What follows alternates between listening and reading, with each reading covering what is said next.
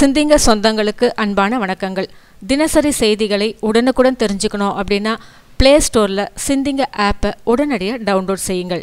சிந்திங்க 9 சேனல் சொந்தங்கள் எல்லாருக்கும் அன்பான வணக்கங்கள். இன்றைக்கி நம்ம சேனல் ஆன்மீக தகவல் பகுதியில் ஒரு சப்ஸ்கிரைபர் கேட்டிருந்தீங்க, உக்கிர தெய்வங்கள் எது எது, நாம் ஏன் அதெல்லாம் வச்சு வணங்கக்கூடாது அப்படின்னு கேட்டிருந்தீங்க. அதாவது ஒரு சில படங்கள் நாம் வீட்டில் பூஜை அறையில் வச்சு வணங்கலாம், ஒரு சில தெய்வங்களின் படங்களை வந்து வீட்டில் வச்சு வணங்கக்கூடாது அப்படின்ற ஐதீகமே இருக்குது. ஏன் அப்படின்னு கேட்டிங்கன்னா, அந்த தெய்வத்திற்குரிய பூஜை முறைகள், வழிபாட்டு முறைகள் இதெல்லாம் வந்து கடைபிடிக்கிறது அப்படின்றது கொஞ்சம் கடினமான முறைகள். அந்த அளவுக்கு நாம் கடைபிடித்தால் மட்டுமே அதை நம்ம வீட்டில் வச்சு வணங்குறதுக்கு உகந்த தெய்வ வழிபாடாக இருக்கும்.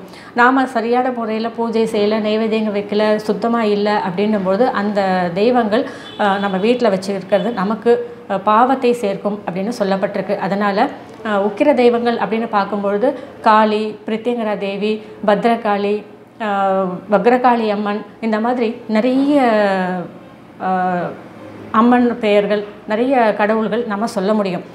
ஒரு சில ஆண் தெய்வங்கள்னு பார்த்திங்கன்னா ஐயப்பன், பெருமாள், சிவன், ஆஞ்சநேயர், இந்த மாதிரியான படங்கள் வந்து ஏன் வைக்கக்கூடாது? இவங்களெல்லாம் நம்ம ரெகுலராக தானே கும்பிடுறோம், ஆலயத்துக்கு போய் கும்பிடுறோமே, ஏன் வைக்கக்கூடாது அப்படின்னு பார்த்திங்கன்னா, இவங்களுக்கும் கூட பூஜை முறைகள் அனுஷ்டிக்கிறது அப்படிங்கிறது கொஞ்சம் கடினமான ஒரு முறை தான்.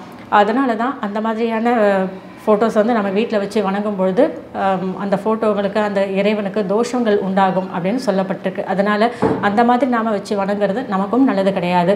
அதனால் சரியான முறையில் பூஜை செய்வீங்க அப்படின்னா வச்சுக்கலாம், தவறில்லை.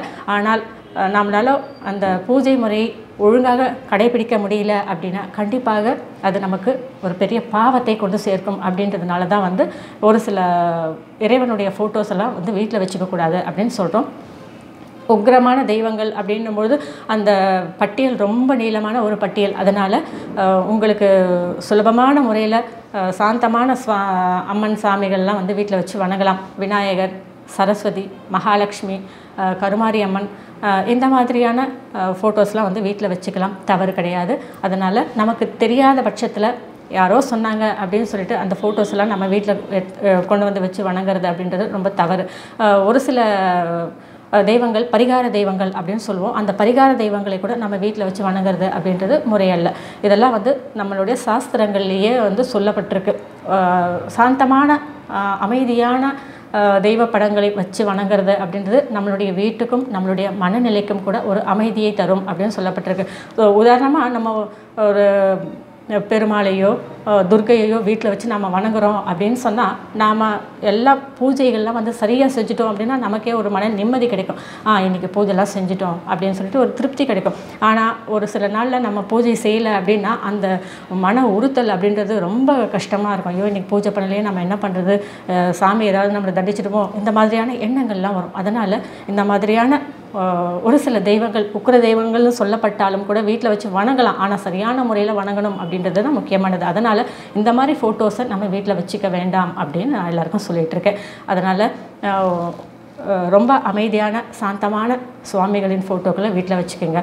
அதே போல் எந்த ஒரு விக்கிரகத்தையும் நீங்களாக பணம் கொடுத்து வாங்கக்கூடாது.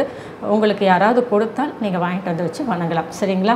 இன்றைக்கி இந்த உக்ர தெய்வங்களை நாம் ஏன் வணங்கக்கூடாது அப்படின்றதுக்கான காரணம் சொல்லியிருக்கேன். உங்களுக்கு எல்லாருக்குமே ரொம்ப பயனுள்ள தகவலாக இது இருக்கும் அப்படின்னு நான் நம்புகிறேன். இந்த சேனலை சப்ஸ்கிரைப் பண்ணுங்கள், ஷேர் பண்ணுங்கள், லைக் பண்ணுங்கள், தவறாமல் உங்களுடைய கருத்துக்களை எங்களுக்கு பதிவு பண்ணுங்கள். இதே போல் வேறு ஒரு புதிய பதிவுடன் சந்திக்கும் வரை வணக்கம்.